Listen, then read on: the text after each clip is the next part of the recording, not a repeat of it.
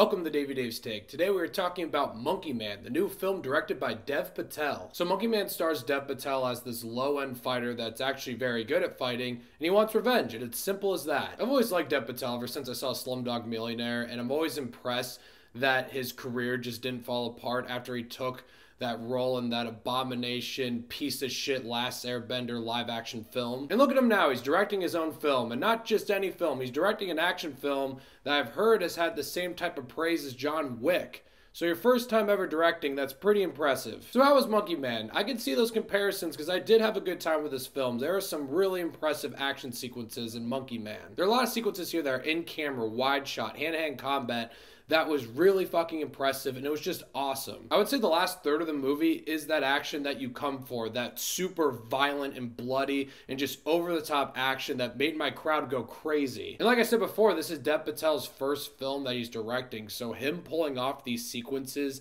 that are just bare-knuckle, hand-to-hand, that just brutal, you can really feel the punches, is really cool. Also, Dev Patel as Monkey Man in the film, he does a great job. There's a lot of physical stuff to his character that you'd obviously expect, but he has a great performance here. There's a lot of shit that Monkey Man goes through, and I think he really pulls it off. And I really like the backstory we get here with this character. You understand where he's at, why he wants revenge, why he's doing the things that he does. It really progresses well throughout the film. And it was nice that everything wasn't given to us all at once. There were breadcrumbs throughout the film, and it made it more interesting. And I felt like the film was shot really well. It wasn't just the action sequences that are pulled off. There are a lot of shots here that really elevate the experience. And for a first-time director, like I've been saying, it is super impressive to see. There's also this simplicity to this movie that makes it a lot more fun, but at the same time, it doesn't feel like your typical action movie. It feels unique, but at the same time, it's not trying to be this bigger thing, this more complicated thing. It understands this is a revenge tale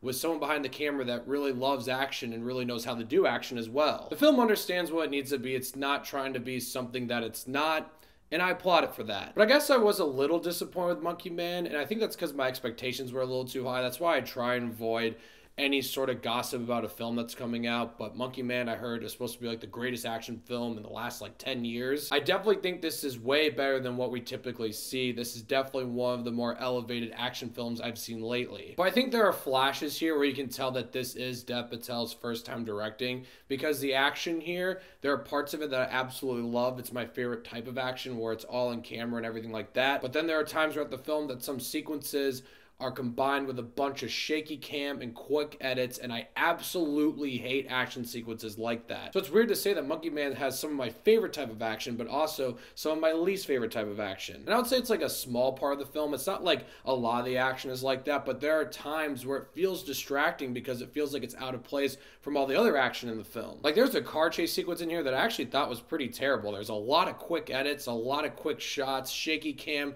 It just gave me a migraine. But like 10 minutes before that, there was this awesome hand-to-hand combat fist fight in a bathroom that reminded me of the Mission Impossible Fallout bathroom fight. So the film can feel a little inconsistent like that. Also, the villains I thought were pretty weak.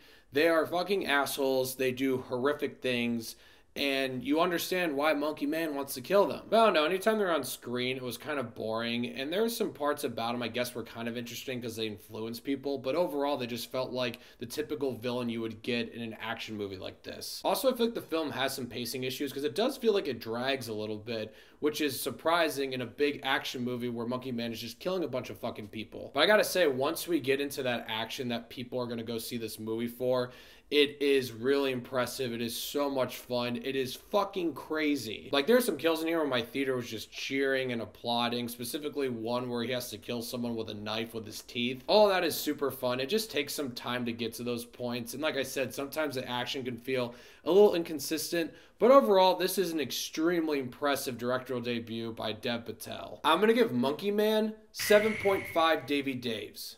Yeah, I thought this film was pretty solid. If you're a big fan of those John Wick films, there are definitely parts in here that will remind you of those films. I think you'll have a great time. So, Monkey Man, let me know what you guys thought of it once you've seen it. I'm curious to hear. And thank you so much for watching. Click here to see more of Davey Dave's Takes.